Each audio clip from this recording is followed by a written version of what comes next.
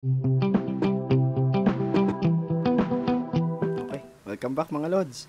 So ngayon naman ang pag-uusapan natin kung papaano tayo mag-multiply or magdi-divide ng integers.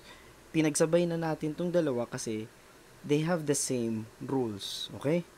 So, let's first have multiplication. So, kapag nagmo-multiply tayo, ito lang yung dalawa nating tatandaan na rules, okay? First rule, when we multiply two integers with the same sign, so kapag same sign daw,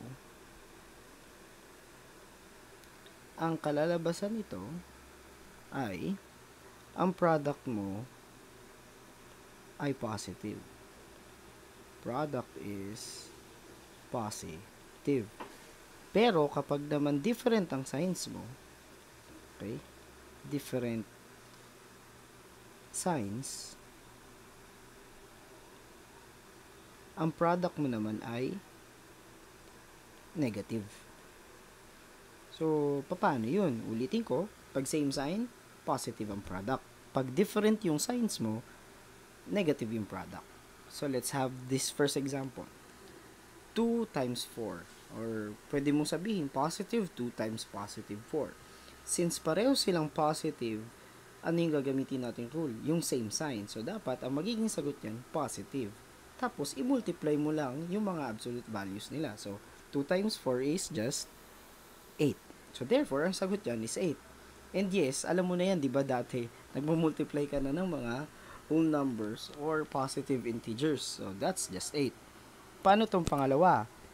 Tong 3 times negative 5. So, do they have the same sign or do they have different signs? Magkaiba kasi yung isa positive, si positive 3, and the other one is negative 5. So, therefore, dapat ang product niyan should be negative. Pwede ko nang lagyan ng negative sign dito. And 3 times 5 is just 15. So, negative 15 ang sagot. How about the third one? No? Si negative 6 times negative 1. Since pareho silang pareho sila rather negative, ang magiging sagot natin should be positive. Kasi nga, pag same sign, dapat positive yung magiging sagot. So, negative 6 times negative 1 is just positive 6. No? So, or 6, simply 6. How about the fourth one? Negative 8 times 10. So, different sign, same sign. Different kasi negative yung isa, negative to, positive naman ito. So, therefore, ang magiging sagot niyan must be negative, and that's negative 80 kasi 8 times 10 is 80. So, ganun pag nagmumultiply. Paano naman kung division? Ulitin ko, pareho lang ang rules niyan. Okay? Meaning, kapag same signs, ulitin natin lang to.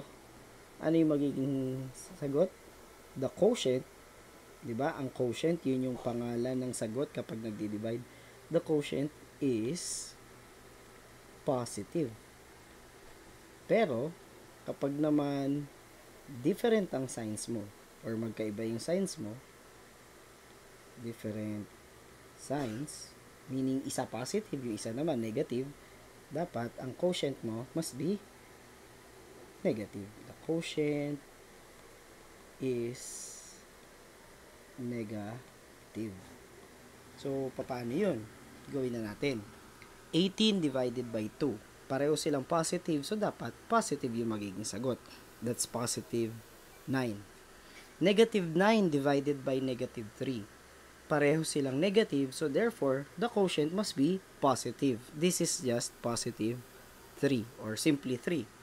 Negative 10 divided by 5. Magkaiba yung signs nila, so therefore, ang quotient must be negative. Ano ba ang 10 divided by 5? That is 2. So therefore, negative 2 yung sagot.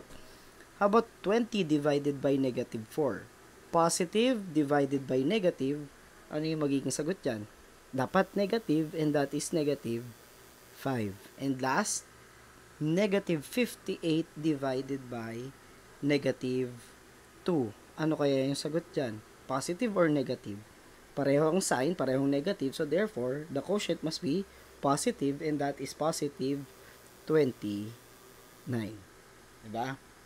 So, ulitin ko, pareho lang sila ng rules ni multiplication. And before we end our lesson today, tandaan nyo lang itong mga to.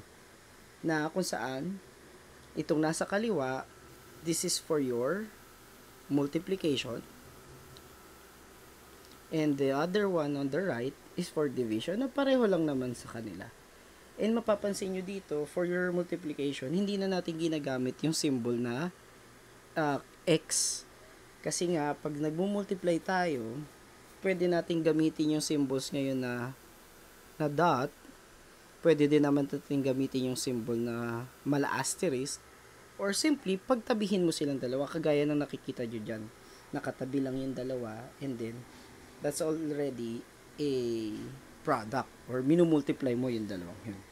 So, I hope nakatulong tong video na to for you to be able to multiply and divide integers. Ulitin natin ha. Same sign, positive. Different signs, negative. Okay? So, that's it. And I'll see you in the next one. Bye-bye.